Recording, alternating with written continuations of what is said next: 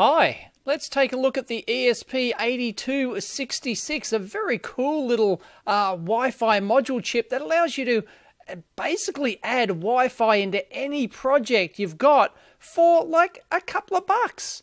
Fantastic. So let's take a look at it. Not only can you add it for a couple of bucks, but it also now has Arduino integration, so you can actually program this thing, which is not an Arduino, but you can program it with the Arduino IDE, and it's really incredibly simple to do. So let's take a look at it, because there's actually three different things going on here. One is the actual chip, which is under this metal thing here, and that's made by a company called Expressive. And then there are these modules here, which is the black module with the castellations on there, soldered onto a baseboard, which is the third thing over here. In this case, it's a Wemos D1 Mini. So there's three different things going on here. So for the first part of this is the actual ESP8266 chip itself, and that's made by a company called Expressive. And yes, you can just buy the chip and integrate that into your product,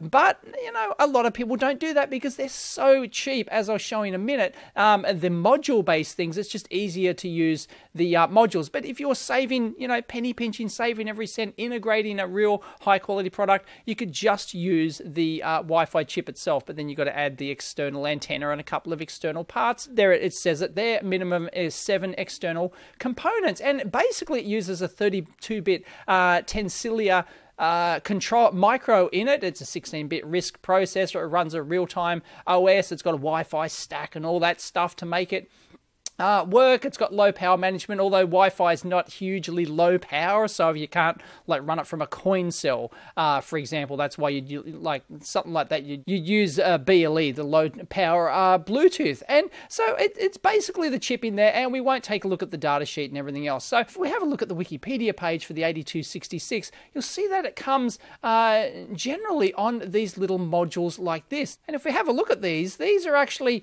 manufactured. These modules are manufactured by a third-party company called AI Thinker, and there's generally different ones, and these are the most prevalent ones available. Everyone seems to be using these. What we're going to, the one we're going to look at today uses the ESP12F or 12S, and it's got 4 meg of flash memory in there. I think it's 64K of RAM, and you can run applications on this processor. You don't need any other external micro or anything. So it's more than just a Wi-Fi interface. You can actually run applications and programs on this chip, on this module. It's fantastic. So the next level out from that is companies take these AI Thinker modules and then they add them onto more usable boards, because the castellation ones are great if you want to.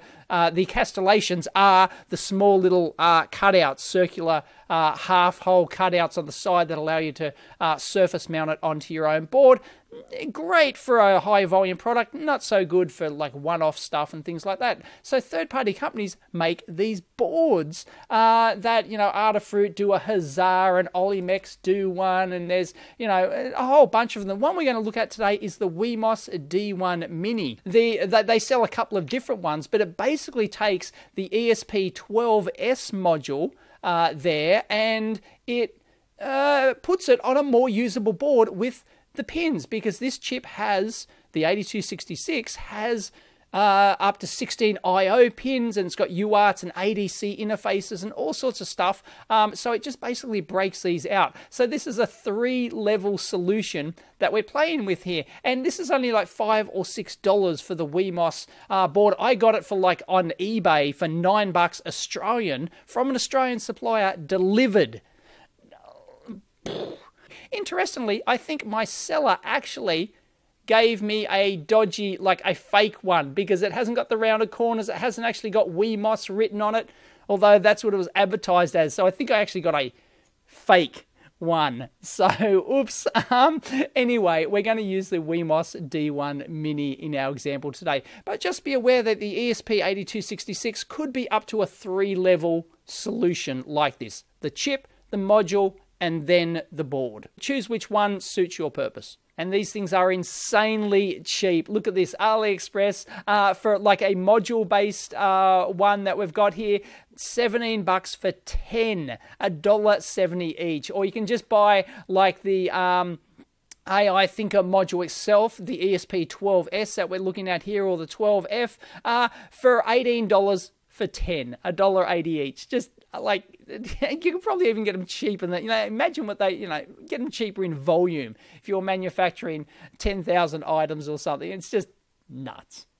And the Wemos module we're looking at here comes in the Pro version, the Mini and the Lite. We just happen to have the Mini. They've got little display shields and all sorts of, all sorts of variants on this. So if we go in and have a look at the Wemos D1 Mini, $4 from Wemos on AliExpress. $4. Insane. And you've got to remember, this is $4 for a module. That's not just a Wi-Fi module. It's a complete processor with ADCs, I/O, and everything. You can run applications on this. It's got 4 mega flash memory, like 64K of RAM or whatever it is. And just amazing. This is a complete solution for a Wi-Fi product. You just hook sensors up to it and a battery and bam, done. So, how do we program this wonderful little widget? I'm glad you asked. Expressive have released various SDKs over the years, and there's various tool chains, GCC and all that sort of stuff, and you can get a basic version and ZBasic and all sorts of stuff. But by far, I think probably the easiest way for any beginner to get involved with this is to use the Arduino environment. So you can actually get an Arduino plugin for this that allows you to use the Arduino IDE. No, it's not an Arduino compatible board. It doesn't use the Atmel processor. Like, nothing to do with it. They're just using the Arduino IDE and everything to make it easy. And I'll show you how easy it actually is. So what you want to do is go to the GitHub repository for the ESP8266 Arduino environment, and so hats off to the people who have written, personal people who have written this and are involved in this project, because it's absolutely fantastic. It doesn't have names there, does it? But yeah, hats off to everyone involved in this, because you'll see it's just great. So what we'll do is we'll simply download this, and we'll download this as a zip. So we'll just download that zip. It's not particularly big, and we've got Arduino Master zip. There it is. It's downloading. Done. So what this is going to let us do is run Arduino sketches on this actual module. So your regular Arduino environment that you're used to, when you go in here and go to boards like this, after we install this, we'll see it pop up as a board. So just like any other board that will work with the Arduino environment. Okay, so what we have to do is go into our Arduino environment here. I've got the latest one, 1.8.2. I'm not sure which version has previously supported it, but hey, this one is going to work. So you'll notice that we don't have anything in here like this. So what we need to do is go into File, Preferences here, and you'll notice that there's an additional Boards Manager URL. And we just copy and paste this one from over here. There it is, .json, Arduino, ESP8266, etc. We cut and paste that one in there. And if you've already got multiple boards installed, you just separate them with a comma like that. So we should be ready to additional board manager URL. Done. So now we simply go into Tools and we go into Board Manager over here, and it's downloading because it now has that new address that we've got. And bingo, these are all our additional boards: Arduino, SAM, Arduino, and NRF52, Intel i586 boards by Intel. They've added Intel Curie board, all this sort of stuff. So all these weird and wonderful boards that are Windows 10 IoT Core and all that sort of stuff. A lot of big name companies like Intel and Microsoft and that have gotten onto this Arduino thing and produce boards that are compatible with the Arduino environment. And here it is. It's automatically listed this because we've put in that address where it can get the information from. ESP8266 community. We just want to install that.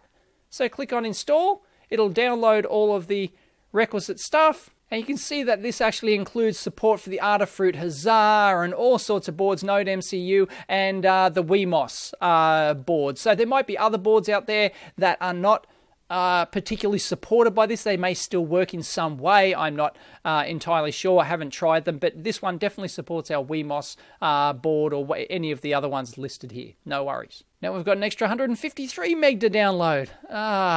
Modern software. Anyway, it works. The amount of capability you get. You're damn right I'm going to download 153 meg. No worries. Now installed, let's go check it out. So we'll close that down and we go into tools and we go into board and bingo. There we have it. ESP8266 modules, all the different supported ones, including our Wemos D1 and R1 Mini. Awesome. Too easy. But there's more. One of the great things about this, not only have we installed our board in there, so it has all the support for it, but it's also automatically installed all of the examples. So what do we want? Of course, we want a Blinky. There you go. Let's give it a go. And there's our example code. Oh, too easy. But of course, this doesn't mean diddly squat unless we program our board. So let's plug it in. This is plugging in for the first time. And of course, it's got all the USB to serial driver on the back and everything else. And it's installing my device driver. Here we go. Searching USB to serial. It'll eventually pop up. Bingo, we're in like Flynn, ready to use on COM 11. And we'll choose our COM port. Here it is, COM 11. So we'll choose that and we're ready to go, are we? Yep, we don't need to open the serial port. We should just be able to compile this and run and upload. So we've got our board set to the Wemos D1 Mini. We'll just leave everything as default. Flash size, this has a 4 meg. I'll just leave it all hunky-dory. Port 11. Let's go. Here we go. Compiling sketch. Could take a little bit, because it's got lots of stuff to install. It's got all the Wi-Fi stack and the whole kit and caboodle. So that's to be expected. Archiving, built core, sketch users, 222K, 21% of the program space for a LED flasher, because it's got all of the Wi-Fi stack. Oi! Blinky! Blinky! It works! Woohoo! That's how easy it is to program an ESP8266 in Arduino.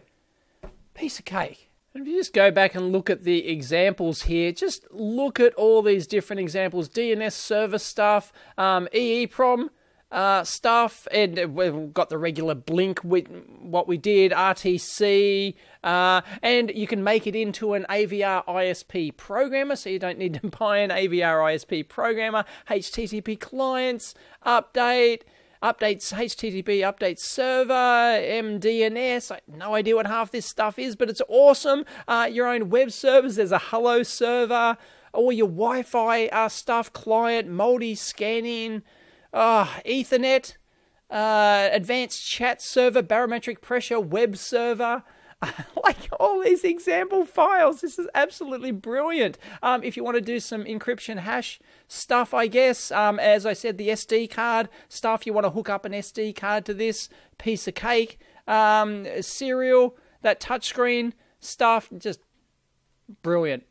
Thank you to everyone who's written all these examples and built this entire core. It just makes it so easy. So let's demo the Wi-Fi features of this thing, shall we? And by connecting to my YouTube channel to actually get my subscriber and view count from this thing. So somebody's written that, of course. You don't have to write it from scratch. So thank you very much, Witness Me Now, who's written this Arduino YouTube API. It's just on the GitHub here, and we should be able to get out our subscriber and view count and stuff like that and connect. It's a good example that it's got to connect to the Wi-Fi, connect through, and so we can just simply download the zip for that, and we can install that one too. Fantastic. Let's go. So what we do is we simply go over to Sketch here, include library, and add a zip library. Like I said, you don't have to unzip these things, which is fantastic. And we select the Arduino YouTube API master. We open that, and that, oh, yep, it's done. Library added. Beauty. So now if we go back to our examples, we should have right down here examples from custom libraries. This is great. This is what I love about the Arduino environment. It's now so polished that these things are so trivial to install and get running for, you know, some idiot like me to actually do it. Channel statistics with Wi-Fi manager. I don't think I need the Wi-Fi manager, but here it is. We've opened it up.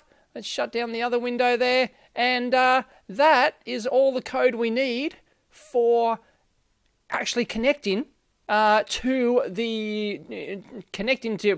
Wi-Fi, all the stuff we installed before for the ESP8266 all handles all that. But this is all we need to connect. So I need to get my API key and I need to get my channel ID. I won't show you those, and my Wi-Fi SSID and Wi-Fi password, and it should just connect. Let's try it. All right, so let's give this a whirl. First of all, we need to open the serial monitor here. If it ever pops up, there we go. We've got our serial monitor. That's COM11, and it looks like it's 115K board here, so we need to select that, and we're good to go. Let's actually download this. I've put in all my credentials up the top with my API key and stuff like that, my YouTube channel ID and Wi-Fi password. So let's, error compiling. Oh, Arduino JSON. Oops. Yep, sorry, I forgot about that. So we go to the Arduino JSON GitHub here. Thank you very much, BBlenchon. So we'll download that and we'll install that once again, just like we did for the previous YouTube API. Easy. So we'll add the zip library again, JSON master. It is now library added to your libraries, and we should now be able to compile that again, and could take a while once again because it's got to compile a huge stack and everything else, but there's not much code in here. As you can see, like to connect to YouTube and get your stats, it's pretty easy. Someone's done all the hard work for us. Beauty. We're using 27% of our program space, 47% of our memory, so it's still all right. Oops, mem failed. No, something went wrong. Wah, wah, wah, wah. So what I did is just rebuilt that. We'll try it again. I just went up there and simply verify compiled. Done compiling. Okay. Okay, so yeah, I'm not sure. Maybe I didn't install the library, give it enough time. I don't know, something like that. Anyway, let's see if we can download, shall we? So it compiles okay, so the problem is actually programming the thing. I'm not sure why. Yes, it's looking good. Ta-da! We're in like Flynn. We've got some garbage come up, but those dots, yay! Wi-Fi connected! There you go. It could take a while to connect to the YouTube API, but you can see it obviously connects to the Wi-Fi, which is fantastic. So the compile worked, all the stack worked, everything else is connected to the internet, and bingo, it just took a bit. I'm not sure why it took so long to pop up, but there it is. Stats, subscriber count, yep. Fantastic. That's all there is to program with the ESP8266. Even doing something, to me, that's really complicated because I'm not into the web programming, you know, side of things. I can program embedded stuff, all right, but all this, you know, internet connected and JSON stuff and everything else, I'm clueless about. But hey, people have done all these examples. I can work from the examples and compile these. That's how easy it is. So I hope you found that interesting and useful. If you did, please give it a big thumbs up, and as always, discuss it down below. Catch you next time.